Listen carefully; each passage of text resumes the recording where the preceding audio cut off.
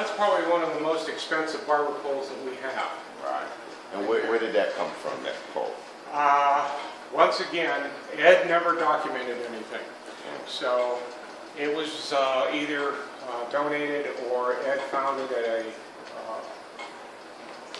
antique place or something, you know. So there's a lot of stuff that we're going through right now that's we're trying to find the origin of it.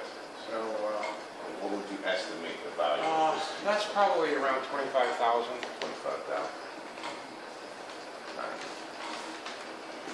Here's, as you can see, it's got the red and white, and blue, and then the globe there with the inlaid.